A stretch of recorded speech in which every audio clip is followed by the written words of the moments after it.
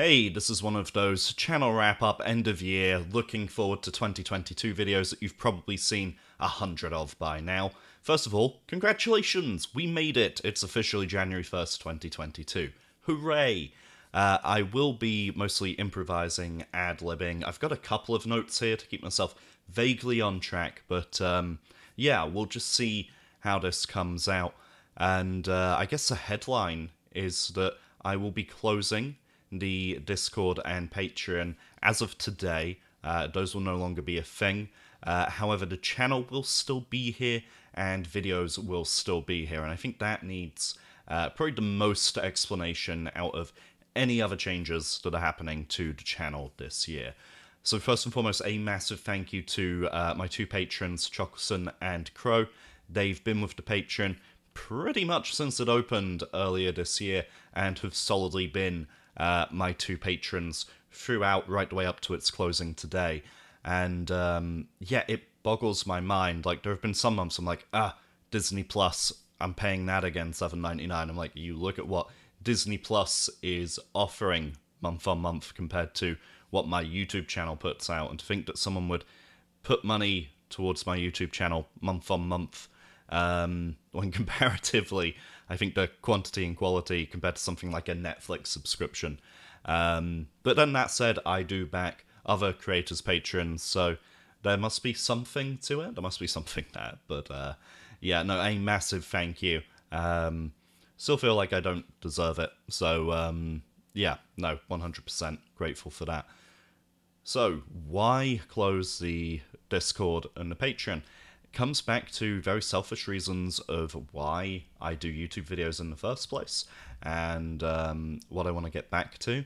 So I want to step away from YouTube's metagame, YouTube's algorithm, YouTube's analytics, because there are two phases of doing a YouTube video. So phase one is, you know, I get the idea for a video, I get the spark, I get really excited, and then I have a lot of fun with the creative process, and then I put a video out there.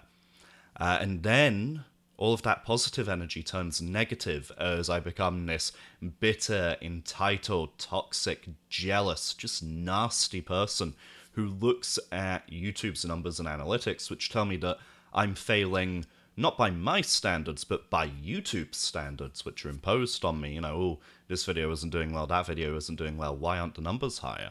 Why aren't the numbers higher than other people who are in sort of your area? I hate that side of YouTube. It really brings me down, and I don't like the person I become when I get involved in that side of things. So I'm just not going to get involved in that side of things.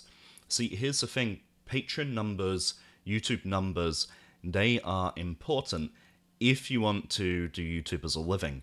And I don't want to do YouTube as a living. I am over 7 years into an instructional design career that I really enjoy.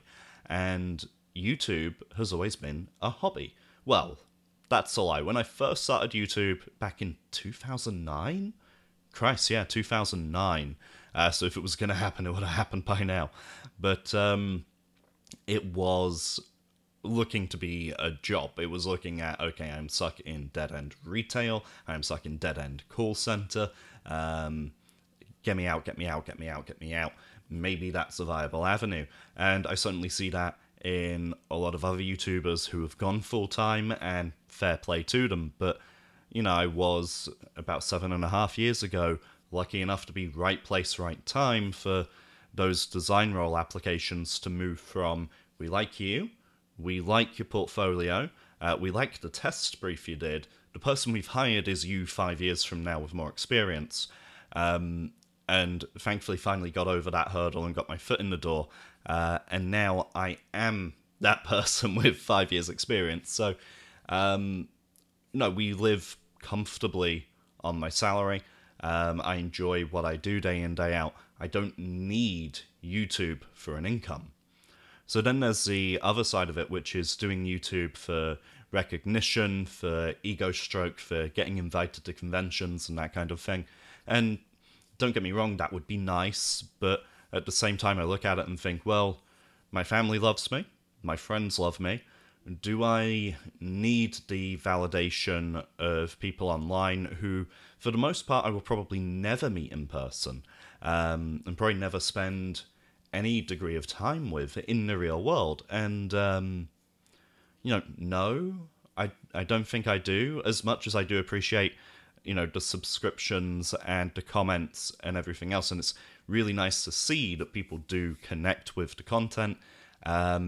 I don't think I have that need anymore. Whereas in the past, I certainly had this weird sense of needing a place to belong. And I think I resolved that issue in my head. And again, a lot of this comes back to me and mental health and just anxieties and being a mess. But I think I'm finally getting to a place of resolving a ton of that. And it's not to say that community hasn't come into and played a big part in 2021. So the Gaming Brit has always been an ally and a friend of mine, going back years, and he's always had my back, always been up for video chats, just a really, really cool guy. He introduced me to a group of British YouTubers, many of whom are far bigger and far more successful than me, but it was Video Game Storytime, Dan Root, Mark Flynn, Writing on Games, Hot Cider, Mark Brown, Eurofug, The Snakerer, and it was really interesting on a few counts. So, one, they have been just this really welcoming, friendly group. I love spending time chatting with them, and what was strange is that in some cases, a lot of the hang-ups I have about YouTube only get worse when you get bigger, and things like sponsors and their deadlines and stuff start getting involved. And I think I always stuck to full-time employment rather than self-employment or freelance, because doing what I do now, I could probably make twice as much if I were to go self-employed or freelance instead of being salaried employee. But the risk involved in that, the lack of stability and security, I've got a family to support, I've got a mortgage to pay. I really like my safety net that comes with full-time employment. I like having, pension and those kind of benefits too. Holiday, you don't get that doing self-employed and freelance. And you certainly don't get those things doing YouTube. And it seems like YouTube at that level is a lot of stress. For all of the rewards that I don't doubt are there, it is a lot of stress. But I would like to give all of those guys and gal a massive thank you for just welcoming me with open arms and giving me a really nice place to just talk about games. And similar to that, the game apologist, Nick, whatever you want to call him, his Discord has become pretty much a second home. I spent far too much time in his Discord, and everyone there is great. And it feels like... So when I was maybe 13, 14, I did a lot of RPG Maker 2003, and I spent a lot of time on a forum called Paquitas. And there's only one person watching who will get that and know what I'm talking about. Hi, Ricardo. How you doing, buddy? And, that felt like where I belonged, which was really important, especially at that time in my life. High school was rough. And I've not had that feeling again for a very long time in terms of an online community. Nick's Discord has given me that feeling, or at least the closest thing to that feeling again, which is really bizarre. I thought that was sort of like a flash in the pan thing that died when Paquita's forums died, and when the RPG Maker community moved on from RM2K3. So that's been really weird for me. I should probably do an RPG Maker video at some point. And so I kind of resolved, well, I don't need YouTube for that. So rambling here, what do I need YouTube for? And I think it's a case that, those best friends do live 5 hours away. My wife is into gaming to a degree, but, probably not as much as, well, look at the background here, you know. And I quite often need to just get this excited energy out. This, you know, oh, I really want to talk about this game. Let me just blah, all about this game. Or, oh, this event has happened in gaming news. I need to blah, just vomit words everywhere about it. And so obviously pre-COVID, pre-pandemic, when we were at functions or events or parties or whatever, someone would, you know, accidentally casually mention, you know, Sonic or Dragon Ball or PlayStation to me, and they'd be like, oh no, you pressed the Sam button. And like half an hour later, I would still be rambling on. The person I'm talking to does not care. They've switched off. It's going over their head. They were like at the surface level. I'm all the way down here in the iceberg with them. And someone's had to go over to my wife and be like, you need to rescue Paul right now. Get over there and rescue Paul. And, you know, I could just see her face from across the room like, oh, he's doing it again. He's done it again. Sam, come on, let's get you, let's get you some food. Let's get you a drink. Let's come over here. Leave that person alone. I think that is probably the best outlet that YouTube can be for me, and sort of like when I have those moments and and you know, there is no one immediately around, I can hop on and do a video and work on a video and just try not to look at or care about the numbers. So Patreon, you know, that sort of then gives this pressure of, oh, you have to have at least one video out a month. No. With Patreon gone, I will no longer be promising at least one video per calendar month.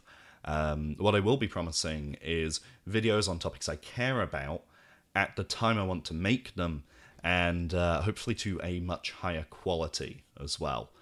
So if we look at, I know I don't want to look at the numbers, but this sort of validates why I'm leaning this way as well. So this year I did, I believe it was 17 new videos. They brought in around 30,500 views, give or take, which would be an average of about 1,800 views per video. Now the channel overall saw 79,000 views this year, so most of those came from my old Dead Rising videos, which means my old content is outperforming my new content. And of those 30,000 odd views for the new content, 10,000 of those came from my video on Sonic Omens, which was like this point-in-time thing. And actually, if I look at my top 3 videos, including the PlayStation Store closure, you know, Don't Panic Buy, they're all sort of these moment-in-time, controversial, hot takes, and they all have like the most clickbaity titles and thumbnails of any of my videos. And then you get to my actual proper reviews, including stuff like the Ratchet and Clank video, where I busted my ass release weekend to get what I felt was a really good review out. And I don't think it's even broken 500 views at the time of recording. And it's this weird thing where YouTube's telling me, look, the stuff that was the least effort in terms of hours, is actually the most successful stuff. And YouTube, in general, on the site as a whole, seems to be pushing this junk food mentality. And that's not what I want to do. That's not what I want to participate in. And yeah, I think by disengaging with that side of things, I can concentrate on what I do want to do instead of what I feel like I have to do, which I think is an important distinction to make. So what can we expect? So Sonic Heroes, absolutely 100%. I am a good ways through editing it. If you're on my Twitter, you'll be seeing regular updates for how I'm doing with editing that. Hopefully that will be out within a couple of days of this video. I'd really like that to be out within a couple of days of this video. I want to do some more discussion videos. For example, I want to talk about whether the pricing of physical retro games at the moment, because the UK isn't as crazy as the US, but whew, the pandemic has certainly pushed those prices up to a degree that I'm personally quite uncomfortable with. But also sort of looking at, as we go to an all-digital future, as I look at having limited shelf space, although there is, I think, room for about 980 games on the shelves in here all in. I did count. I did the maths because of course I did. And just looking at, now that I've got EverDrives and ODEs and all the rest of it, how often do I actually reach for the original cartridges and discs? And also, who benefits when I buy, say I spent £300 on Panzer Dragoon Saga? I haven't. And just in case the wife ever watches this, I have not spent £300 on Panzer Dragoon Saga. We do not have Panzer Dragoon Saga. Okay. I did spend £300 on a Satiator, which is, conveniently, the box is here. And that allows me to play any Sega Saturn game from a micro SD card. And it makes me think, okay, so if I had bought Panzer Dragoon, who would the money have gone to? Not Sega, not the original developers, not the publishers. It would have entirely just gone to a reseller who has either sat on it for years or is flipping it after finding it cheap at a car boot or getting lucky on Facebook Marketplace. And do I really want to fuel the fire, be part of the problem? Or am I just sort of... I mean, the shelves are nice and all, but who am I impressing? And the ODE solutions are more convenient. And there's no point making that video now. I've just said everything I want to say, haven't I? No, I think I can do it more in depth. But I would like to do maybe some more videos like this, where it is unscripted. Probably a little more editing than you're getting right now. But, and just have those chats about things that are on my mind, about gaming in general. Maybe delve a little bit into anime, but... yeah, or maybe those discussions would be good streaming material. I know I keep saying, I mean to stream more. To be completely blunt, it is just practicalities. The PC and screens are over here. The consoles are over there, which is more distance than it looks on camera. And I much prefer to be looking at that screen while playing games than this screen. Although it is set up to mirror, so that should work in theory. And... completely lost my trail of thought now. Oh yes, streaming. The other side of it is just practicality, so I'm lucky that I've been able to ramble this long without being interrupted, because, again, wife and kids, I do have a family here.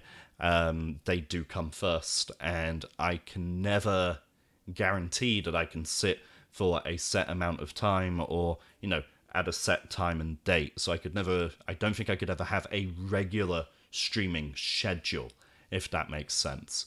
But, yeah, so Sonic Heroes, yes. More discussion videos, yes. Shadow the Hedgehog, yeah, sure. At some point. Maybe not straight away, because it's 11 different endings, and I'm probably going to have to piecemeal out the recording and take a lot of notes as I go. That's going to be an interesting one, for sure.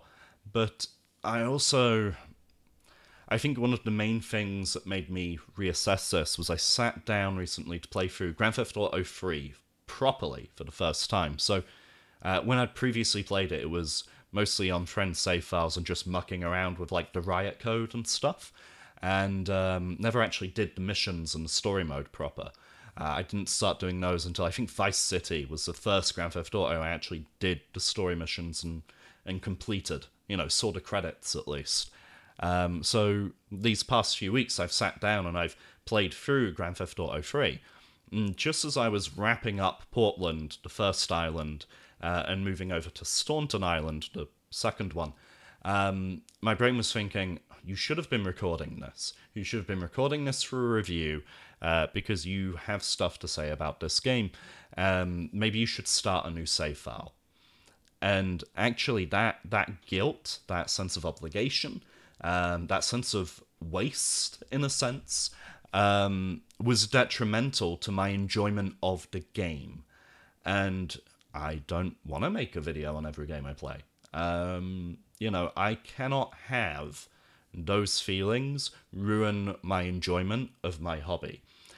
So, no, there are no plans for a Grand Theft Auto 3 video. Yes, I have finished the game. Yes, I actually enjoyed it much more than I thought I would. I might jump straight into Liberty City Stories next, because I want to spend some more time in that world.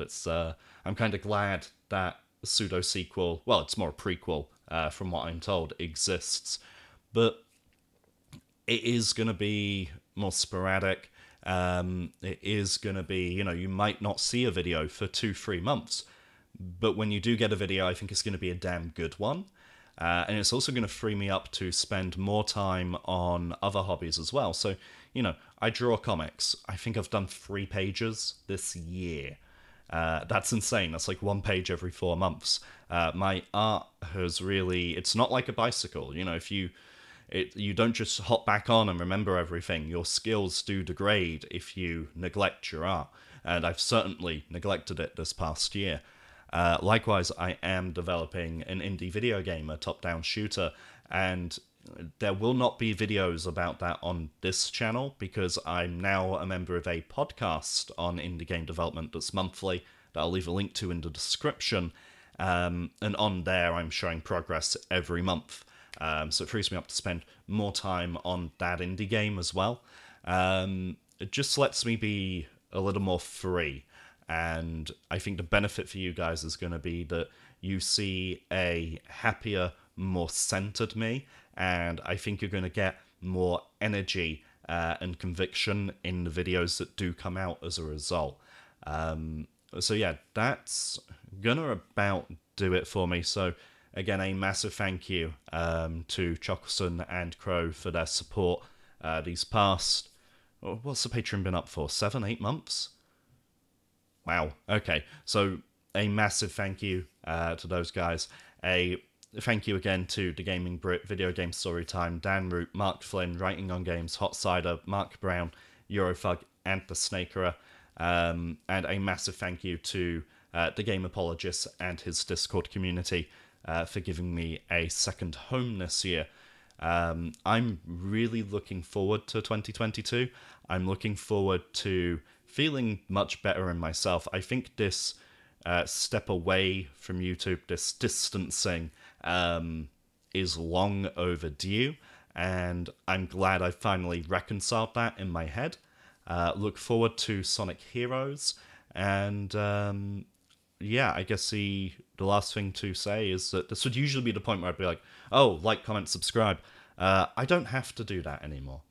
It's sort of like this weird thing that, it's a sleazy, salesy push that you sort of feel like you have to do, because if you don't tell people to subscribe, if you don't tell people to comment, they won't.